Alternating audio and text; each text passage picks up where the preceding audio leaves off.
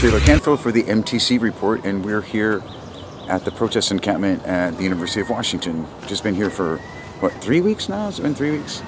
Oh, and this is one of the major messages, actually,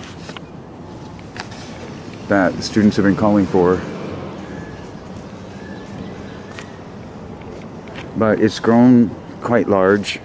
We were here at the very beginning when it was just a couple of tents, and now it's grown to encompass the entire... Oh, and here's another message.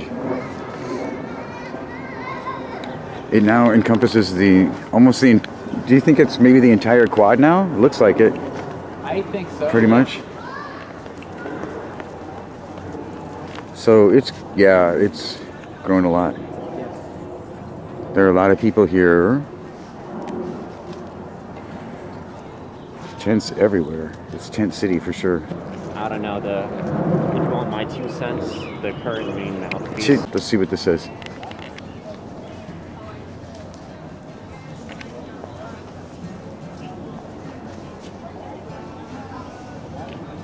In a 3-week armed conflict known as the Gaza massacre, 1,400 Palestinians were killed, 5,303 wounded, 13 Israelis died from friendly fire. Excuse me, that was in 2008. And then 2012. So this is an informational banner outside of the encampment. Oh, and look, there is a media center. We should go talk to them.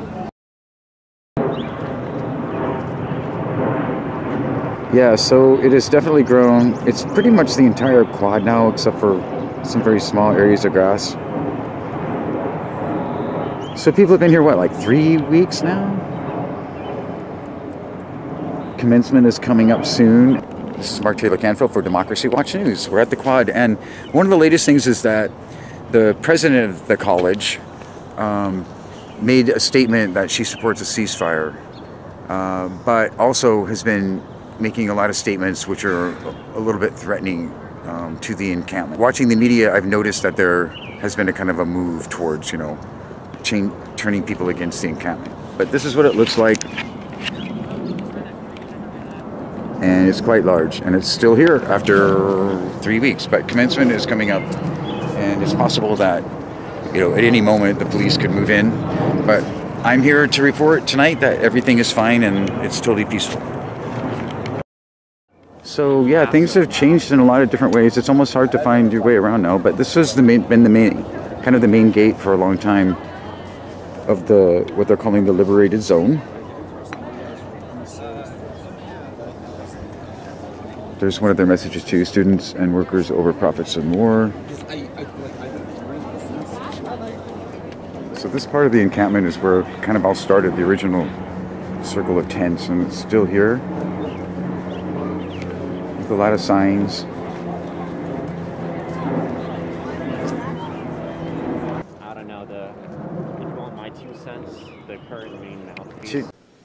So a group of students approached the Board of Regents at the University of Washington during one of their meetings and spoke out on their demands, which include urging the University of Washington to divest from Israel and to sever partnerships with companies like Boeing, who manufactures a lot of the planes being used to bomb Gaza. Their call to action also encompasses broader student and worker demands, such as union bargaining rights and divestment from the fossil fuel industry. So the Board of Regents at the University of Washington provided the following statement after an executive session. Quote, Board Chair David Zeke stated his appreciation for the speakers who presented their views during the public comment period and thanked the audience and the regents for listening and allowing the speakers to be heard, especially thanking those in attendance for the civility and respect that they demonstrated to all the speakers. He emphasized that the public comments reflected the passions and engagement with the world that our students bring to the University of Washington. The divestment proposal process is clear, and anyone with a proposal can take steps to initiate that process. So apparently, after speaking to some of the students tonight, they are trying to come up with a divestment proposal. Meanwhile, The president of the college had her own statement.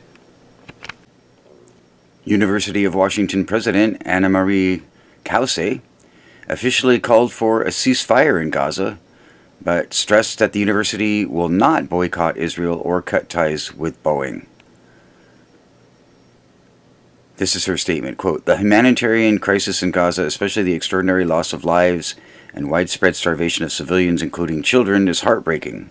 We join the calls by national and international leaders for a ceasefire that will include an end to military operations, the release of the hostages taken by Hamas on October 7th, and a surge of humanitarian aid for Palestinians and all people in Gaza with the goal of achieving a lasting peace." But Cauce claims that the rhetoric in the protests at the university have become increasingly, quote, "vile and anti-Semitic." Quote, "I strongly support the right of protected free expression and understand that protest is by its very nature structured to be uncomfortable and bring attention to a cause. Institutions of higher education have been at the center of important social and political movements through the course of history. I also know that the issue is deeply personal to many in our community, and in many cases is not only a matter of political perspective, but also of their core identity. Every day," she says, "the encampment remains, though safety concerns escalate at the UW community." Cauce says the school will not engage with the demands of the students, saying that they run counter to academic freedom. She also confirmed through the University of Washington Investment Management Company that the university has, quote, "no direct investments in Boeing or weapons manufacturers," unquote. Quote, "While I strongly support free speech and peaceful protest, I also strongly support the rights of our community members to live, learn, and work without fear. But every day the encampment remains, safety concerns escalate for our UW community and for the people in the encampment itself." She concluded by saying that calls for change, quote, "will not be based on an encampment." So people are waiting to see when the police will show up to sweep the encampment at the University of Washington and the Quad. As I showed you in the earlier photos and video, it's getting larger and larger. So we'll see what happens next. The students are kind of on edge, the ones that I talked to tonight, thinking that there could be a sweep at some point. And by all indications of past experiences in Seattle during the Black Lives Matter movement and the CHOP zone, the Capitol Hill Autonomous Zone, and also the Occupy Seattle encampments at Westlake Park and Seattle Central Community College, if they are any indication, the way that the city usually deals with protest encampments is they send in the police to arrest people and confiscate people's property and tents. So we should not be surprised if we see that again. And I doubt that the protesters will all peace without an agreement with the UW administration. So there could be a confrontation. This is Mark Taylor-Canfield for the MTC Report, and that's your latest update on the protest encampment at the University of Washington.